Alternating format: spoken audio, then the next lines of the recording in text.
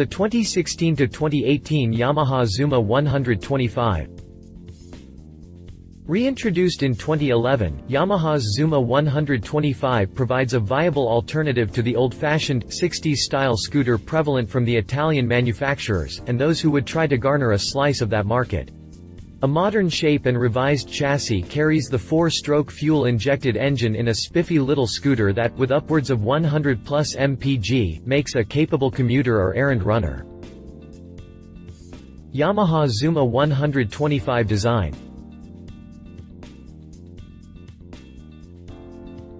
Modern and minimal. That's the first thing that came to mind when I first beheld the Zuma 125. There's absolutely nothing in the way of fat or fluff to be found here, just the bare essentials. A minimal front fairing houses side-by-side, high and low beam headlights atop a high-mount mudguard. The handlebar area is completely naked without even a flyscreen to protect the rider or the single clock instrument cluster. This leaves your entire trunk exposed to the wind, but on the bright side at least your helmet vents will get the airflow they need to work properly. Narrow at the entry, the skinniness continues into the legguard to form a minimal protective pocket for the lower extremities. A locking fuel door in the left side of the inner fairing provides convenient access for refueling, but something about the fuel tube and vent causes the system to burp small amounts of fuel during refueling operations. It's a minor complaint and one of the few you'll hear from owners. A panel over pipe construction uses tubular steel members for strength, and allows for a full step-through with a side-to-side flat deck. Normally I'd tout the tween-feet storage, but the Zuma is so narrow, you aren't likely to carry very much down there. Storage for your helmet or cargo space for a grocery-getting mission is in the 7.7-gallon, underseat storage compartment.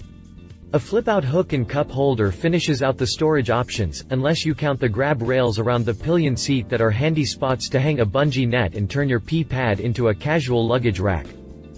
A molded-in taillight housing keeps the subframe area clean, and the rear turn signals come on short standoffs, just like the front. Overall, a rather sporty, if angular, little ride. I hesitate calling it unattractive, but it's more a rugged design and will appeal to folks looking for a less than cutesy-looking scooter. Yamaha Zuma 125 chassis.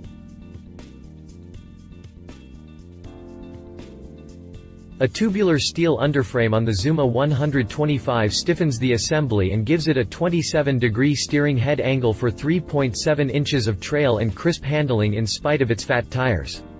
Cast aluminum rims run a 12-inch diameter with a 120/70 hoop up front and a 130/70 in the rear, and Yamaha picked tires specifically built for service on unimproved roads so you can at least tackle dirt roads, if not actual light terrain.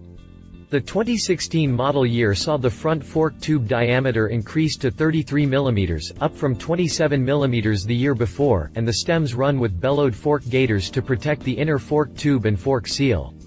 Plus, they look kinda cool and that never hurts. A pair of coil-over shocks support the swing-mount drivetrain with 3.1 inches of travel on tap to absorb life's little bumps. Like the suspension components, the brakes were updated in 16 as well. The factory bumped the front brake diameter up to 245 mm from 220 mm, and it dropped the rear drum brake altogether in favor of all-around hydraulic discs. That's a nice step up, but I leave it to the reader to decide whether the lack of abs is a downside or not. I like the simplicity and honest feedback at the levers and am well accustomed to riding sans safety nets. Yamaha opted for a wave-cut front rotor that dissipates heat more efficiently than a plain round disc, and the shape provides a bit of a self-cleaning service for the front brake. Yamaha touts the Zuma as a sort of go-anywhere scooter, but in actuality, the 4.9-inch ground clearance and limited suspension travel sharply curtails the scope of the word anywhere. Yamaha Zuma 125 drivetrain.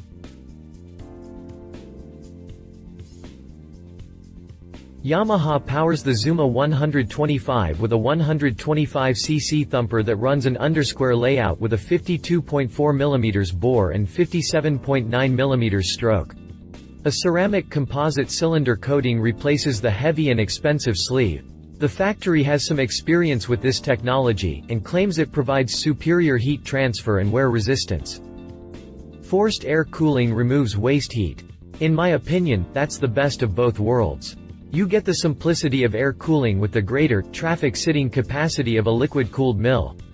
Honestly, though, if you're on one of these, what are you doing sitting in traffic anyway? A SOHC times the 4-valve head, and a 24mm Mikuni throttle body manages the induction. Mileage with this plant falls out just over 100 mpg, but the spicy compression ratio will put you at the premium pump. At 6,000 revolutions per minute, the mill cranks out 7 pound-feet of torque, power that gets the 262-pound wet weight moving quick, fast, and in a hurry. Electric start and a continuously variable transmission rounds out the rider's convenience features for push-button twist-and-go operation. Yamaha Zuma 125 pricing.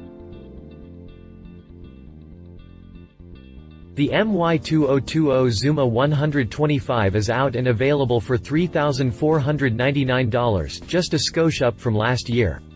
Colorways carried over, though, with a choice between matte black or ultramarine blue. Yamaha Zuma 125 competitors. There are plenty of big-name scooter makers out there, but it's hard to beat Yamaha for name recognition. Instead of looking to the other powerhouses, I took a look at a big but little-known maker and found a match with the Lance PCH 125. Lance PCH. The Lance has a less pronounced shape at the front fairing, and it carries the mudguard low as a slider mount for less of the bird's beak effect. Up top, the PCH carries a small fly screen that definitely protects the instrument cluster and probably little else. Both sport the full step-through with a flat deck, something I'm always glad to see. Chassis builds are remarkably similar with telescopic forks and hydraulic brakes, but Lance runs the old-fashioned rear drum brake and it falls behind in disc diameter with only 190 mm up front against the 245 mm Yamaha disc. 12-inch, cast aluminum rims are a constant across the board, as are the 120/70 front and 130/70 rear hoops. One big advantage Lance brings to the table is a much greater ground clearance. At 8.1 inches high, the PCH has the frame-to-ground clearance to be more off-road-tastic than the Zuma would dare. I'm not saying the PCH is good for off-road work, merely saying that it might suck less at negotiating light terrain, at least. The engines are likewise similar. One-lung thumpers rule the day with fancy cylinder coatings and air cooling all around. CVT gearboxes provide the effortless riding scooter riders are accustomed to, and the only difference I see between the two lies in the 6.14 pound-foot of torque from the PCH that falls a bit short of Yamaha's 7 pounds-0 grunt, and a lower compression ratio of 9.6 to 1 that isn't lower enough to get you to a less expensive gas pump. Naturally, Lance is able to let loose of the PCH 125 for a low $1,899 price, much lower than the $3,399 sticker on the Zuma.